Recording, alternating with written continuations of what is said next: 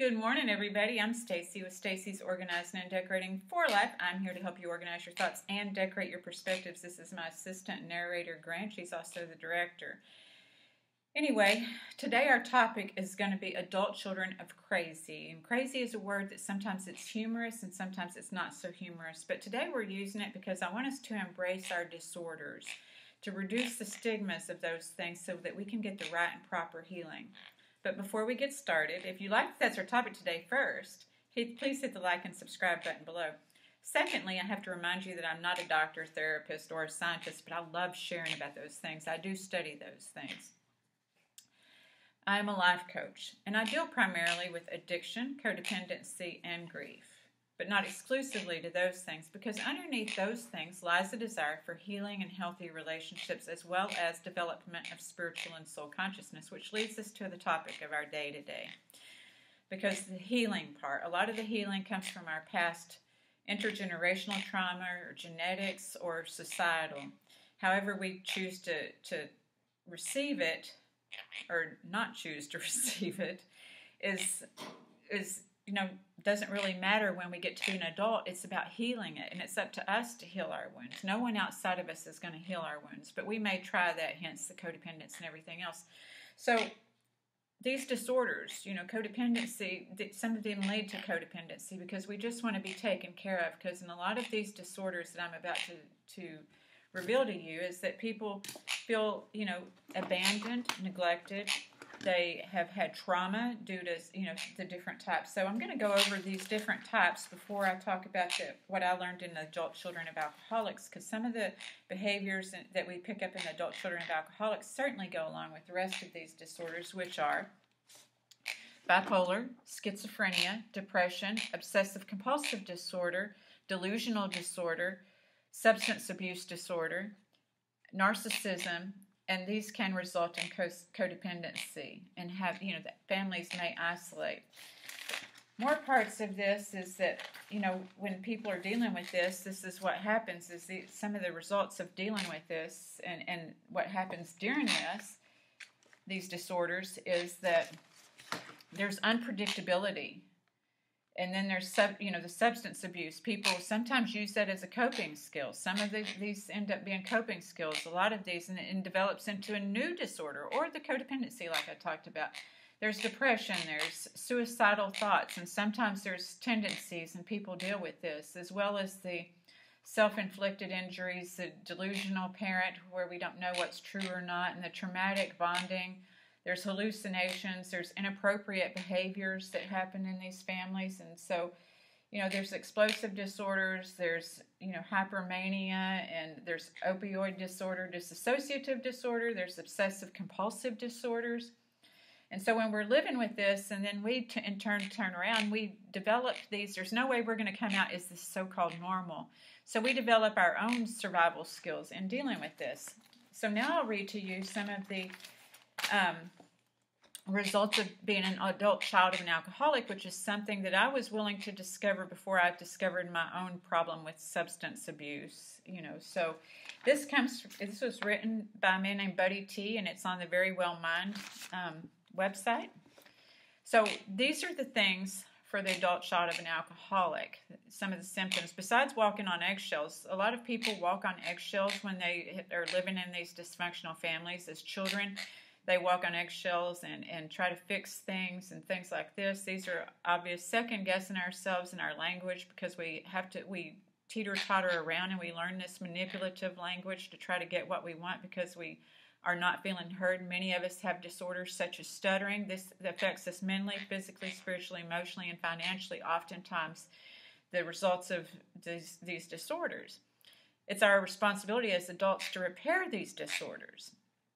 So first I entered ACA when I was younger, probably 18, 19 years old. So this is the symptoms of an adult child of an alcoholic, which I believe can go along with the other disorders. It's guessing what is normal behavior, having difficulty following a project through from beginning to end, because we are often uprooted, right? So it's hard. and there's no interest in our projects, is sometimes we feel like an accessory to the crime of our parents' different disorders.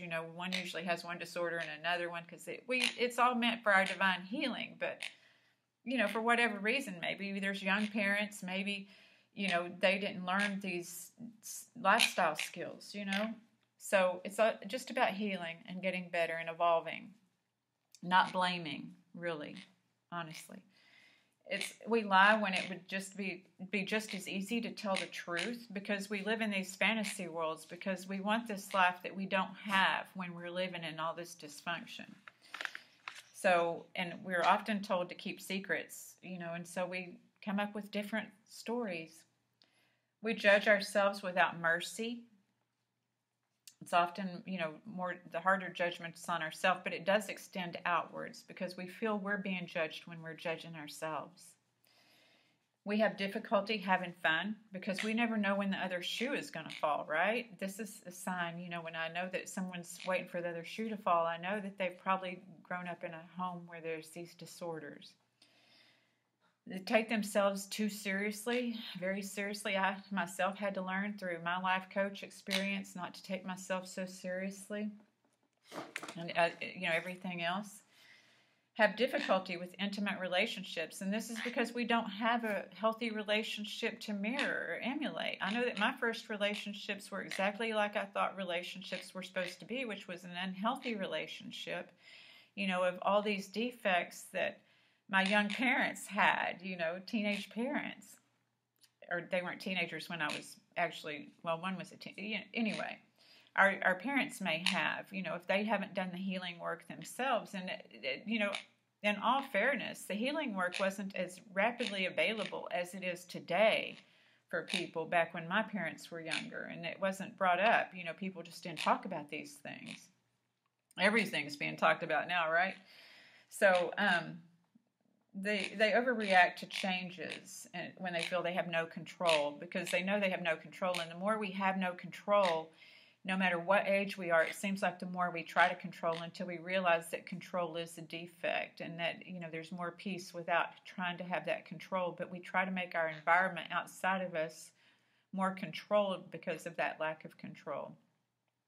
And then we constantly seek approval and affirmation. It's because sometimes in our homes growing up, a lot of people were seen and not heard, and our feelings weren't validated and they weren't affirmed when we were growing up. Oftentimes we were just shuffled here and there, and it wasn't really thought about because we were just kids. And we feel that we're different from other people, because we look at other people and think that they have these so-called normal lives, and maybe some people are living homeless. Maybe some people don't have the hygiene that other people are allowed and get, because when there's no interest in the children, they're not learning a lot of the things and life skills that some children may be learning in other homes. And so they don't know. They have to mirror what the other kids are doing to know what is so-called normal. And they're super responsible or irresponsible. I know, oftentimes that the firstborn is the one who takes care of the other kids when the parents are in rages or there's abuse going on in the home of some sort. But it's not always the firstborn, probably. That's just my experience. And then they're extremely loyal in the face and evidence that the loyalty is undeserved. The kids will not tell the secrets. They won't. They'll protect their parents. They'll protect the abuse, the abusive behavior, even if it's not the parents. If it's somebody else, they'll protect that because maybe they don't even want the parents to see. I know that somebody inappropriately touched me when I was younger, and I was afraid to tell my family or my dad, because I knew my dad was going to go kill this man, so I was afraid. They may tend to lock themselves in a course of action without giving serious consideration to alternative behaviors or possible consequences. And this is because they didn't learn how to properly problem solve, and everything. They weren't taught to think about how to properly problem solve, so they'd never seen that. So oftentimes they get locked and loaded or dig their heels in thinking that things have to be a certain way because they haven't learned to explore different possibilities and not be afraid of the different possibilities is because they just want security. We just want security. And it's oftentimes that we keep developing and refilling insecurity as a part of that. So, like I said, that was from A Very Well Mind by Buddy T. So when I made it down to the other end of the hall or the other side of the spectrum, the other room, I ended up in, AANA. And my first sponsor, along with working the steps, she suggested that I read the book called A Road Less Traveled by M. Scott Peck. And so it talked about a lot of the way that our minds function and the different, things that we go through as children growing up and how this, develops us and our thinking in our adult life and the things that we go through. And so I've read this book twice, and I can't tell you word for word verbatim what it says. And I, of course, gave the book away to somebody else, so I don't have the book. I do have a Further Down the Road Less Traveled, easy for somebody else to say, Further Down the Road Less Traveled, which I will read. And I also have the second book, and we're going to discuss it when we get there as well, another book, not the second book, but another book. So I did look at some videos and research on some people's takes of the road less traveled to reflect and recall my memory. And so looking at that, it's like love is not a feeling, it's an action. Not a myth, it's not the myth of romantic love. Never mind that. So I'm just trying to read without my glasses. So there's 4 sections to the road less travel, and looking at that. There's discipline, that life is difficult, and getting an acceptance of life being difficult. We've talked about there's an ebb and flow to life, and it's human beings want to come here because we come from that nirvana, and we want to think that things are supposed to be a certain way. And it's for our better evolution and growth in this life that we learn how to problem solve, that we learn how to maneuver. That's why there's attraction to movies and video games where people get to be our heroes, to where we learn to maneuver and go through these different obstacles of life. But when it comes to ourselves, it's painful. So it does hurt. And there is a reason and a purpose for it, but sometimes people feel that there isn't. Love is a reason and a purpose for it. And then because that's the second part, and that's the will to extend oneself, for yours and others' spiritual growth. And then there's the growth in religion, and that's, the personal views and the religious ideas. That's about having faith and having something outside of yourself to help you get through these obstacles and bends and turns in life and love. And then when we get to grace, that's something that we receive. It's something that you hear the word so many times, but it's often in those hardest times in our lives that we realize this thing called grace. At least it was for me, and the definition here is the universal force that includes spiritual evolution and growth. And it does for me, because each of the obstacles that I've had to reach out for a power greater than myself, I've developed a stronger relationship and bigger relationship with that power greater than myself, which is very eclectic, y'all. So I'm not telling you how to define a power greater than yourself. But the thing is that we are affected by disorders, like I said, mentally, physically, spiritually, emotionally, and financially. So this other video that I watch is from 1% Better on YouTube, and it says here are some things. Life is difficult, but accepting life is easier. So the first one is accept responsibility for our problems. Solving problems help us grow. So again, we go back to that solving problems. So that's one of the things that we start working on, with a sponsor or in therapy, or you could work with the clergy. But oftentimes it's our own thinking gets us in our biggest messes, is what we learn in recovery. So being able to reach out and ask for help, for somebody to help you get out of these stigmas and these things going on in your own mind, because you reflect that out when you think that there's a shame to be involved in that.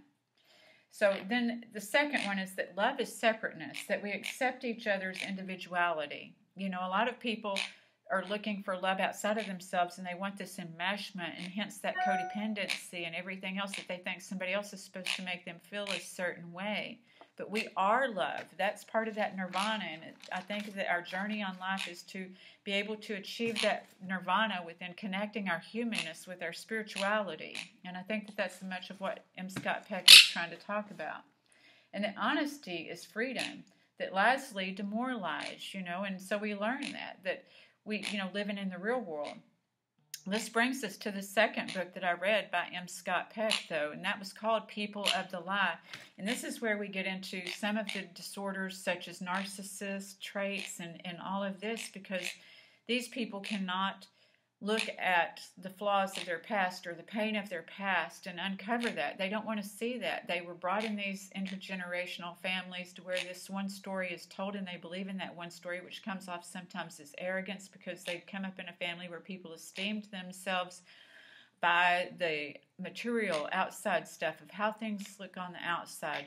While things may be in turmoil on the inside, the way that things look on the outside. So that turmoil on the inside is why people get and don't like the word narcissist, is because it explodes on the outside. It has explosive, immature behavior, and all of us seem to have these narcissistic capacities. However, narcissism is something that is usually grown out of as we get older. But all of these disorders would, I think, involve a part of narcissism. As I said, I'm not a doctor, but I believe with all the disorders it involves, because until there's some healing on some part and looking at our own selves and starting our own growth process, that we will tend to try to defend ourselves from those disorders or people with those other disorders that match and mirror ours. There's Lisa Romano, I refer to her a lot, who does a lot of videos on the codependence and narcissism relationships, and I've talked about that, how that the codependents will give their power away and the narcissist will actually take it. Unless you have a narcissist, though, can a codependent person who's codependent oftentimes learn to work on their codependency, because they need this, they have to have that pain to be able to grow. It's sad, but it's true, and so that's what I'm trying to bring to your attention now, is that when we're in pain, when we're suffering from the way that other people behave, it's to be able to heal ourselves, and then those sufferings on the outside won't hurt so much on the inside. It's not to make you hard, it's to make you, in fact, more indeed love, because once you can love yourself more, when you're not dependent on that outside love, you have more to give, as crazy as it sounds. So, my last two videos have been long. I want to say that when we look at, the People of the Lie, what he's looking at in this book is he's looking at the evil. And evil and veil have just a little mix-up of words. It's the same letters, an illusion. It's where we lift the veil through the path, the pain and peace, and explore that collision. The collision of how do we get to peace from the pain. And it's overall the healing effect. It breaks the illusions for those who want to see the rightness or perfection in the harmful behavior of others. And then St. Augustine says, hate the sin, but love the sinner. That's advice. So while I say all of this, I'm not encouraging you or telling you that you have to put up with anything. That's not what I'm saying at all. I'm saying that we need to look at the healing, because a lot of times what we do as human beings is, rather than look at the healing, we bounce from one relationship to the next, hoping that it's getting better because we think we know what we don't want, so we're going to go into this next relationship. But until we heal ourselves, we're still taking the energy of what we don't want into that relationship until we've learned who our true, authentic essence is. Then we can, know who we are and not depend on somebody else to give us our feelings. So, I don't know, we have gone to almost 20 minutes on this video. I want to let you know, here's the hope shot, because I don't want to leave you without hope shot. If you can get with a clergy or life coach or a therapist or somebody that you trust to work on these things, because like I said, it's our own thinking that has got us to this pain, oftentimes. As we can help what happened when we were growing up in these disorders, but as adults, we can help what's going on. Sorry that each time I pick this notebook up, it reflects more light. But I want you to understand that as I read these things of the ACA, these conditions that people develop, that we can develop another condition through our growth, through this love, spirituality, this, the pain, and to realize that there is suffering. But on the other side of suffering, there's peace. So when I read these before, it's guessing what normal is. When we go through the healing process, we don't care what normal is. In fact, it's probably, we understand that other people, once we get out of our own pain, we understand that other people are experiencing a pain that we know nothing about. So we're able to get an acceptance of that, and that how other people act is a reflection of what they're dealing with, not of who we are. Okay? And then says we have difficulty following a project through from beginning to end. Until I got clean, I never could follow anything through. And I have managed to do many accomplishments now. And I love learning now, where I used to be intimidated by learning before I, got into recovery. So recovery, though it sometimes may seem like the worst thing in the world to accept a disease or disorder, when we get to the other side, there's peace and possibilities, and we find our purpose, okay? So we don't have to lie anymore. We understand that after we work through this process and we talk to somebody, the clergy, the sponsor, the life coach, somebody where we don't receive shame for expressing who we actually are, and the feelings that we actually feel, and not getting judgment, but being able not to take ourselves so seriously as it says lower, and to find the humor, that crazy in our thinking, and to embrace and accept that, and then we don't judge ourselves without mercy, and we don't judge anybody else without mercy, because we've learned that really there's nothing going to come from judging anybody,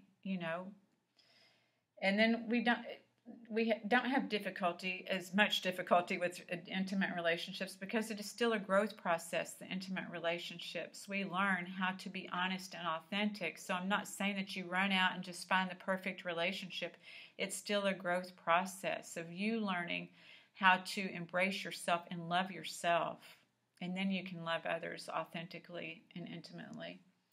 And we don't overreact to changes that we no longer have control over. In fact, we learn to enjoy the adventures of this life on life's terms. It's accepting life on life's terms. And we don't constantly seek approval and affirmation. We accept ourselves, and we don't need that when we do that. But it's funny how we seem to get more approval when we love ourselves and accept ourselves.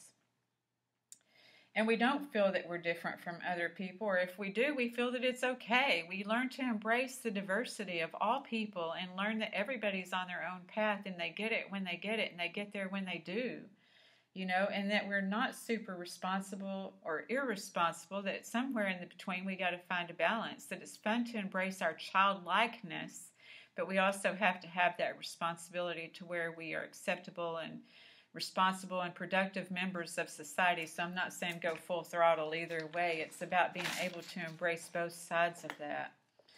And then we're also able to, not wait on the other shoe to fall. We're able to be like, okay, this is just an ebb and flow of life on life's terms, once again, and that we're not as impulsive, that we learn to play the tape through, and that we don't have to get locked and loaded, when presented with a problem. We have the boundaries. We learn boundaries with ourselves, and we learn boundaries with others to say, let me think about that, instead of thinking that we have to people please and jump on this question or opportunity so people will like us. When we love ourselves, we're able to say, let me think about that. And if we're overextended already, or we have other things that we're, responsibilities, then we're able to say, I'm sorry, I've got this to do. And it oftentimes works out that we learn how to problem solve and work around other things. It gets to be fun.